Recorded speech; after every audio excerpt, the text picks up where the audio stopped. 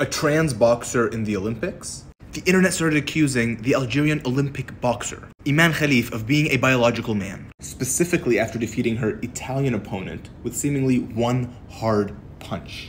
Everyone started pointing to her physical features, appearing masculine. Meanwhile, Iman is a biological woman with naturally higher levels of testosterone, which does give her a biological natural advantage. She's been boxing for a long time, she has wins and losses, and no one ever made a big deal out of it. Until her Italian opponent started crying after she lost the fight and she started making some accusations. Iman literally had to show pictures of herself as a child to prove she's a female. Imagine that.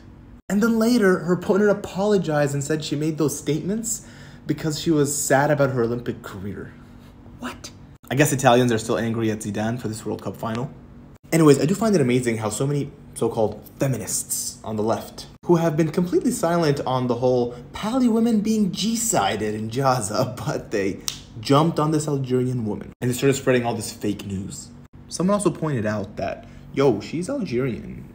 You know, Algeria, Muslim majority country. You think they're just gonna let a trans athlete compete? Like, that's not a thing. Also, since everyone's enraged over this fake news, how about we get enraged over something that is real?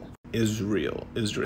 No, but seriously. This Dutch man, Steven van de Velde, he's on the Dutch Olympic volleyball team, and he was convicted of raping a 12-year-old in 2016. But that's okay though.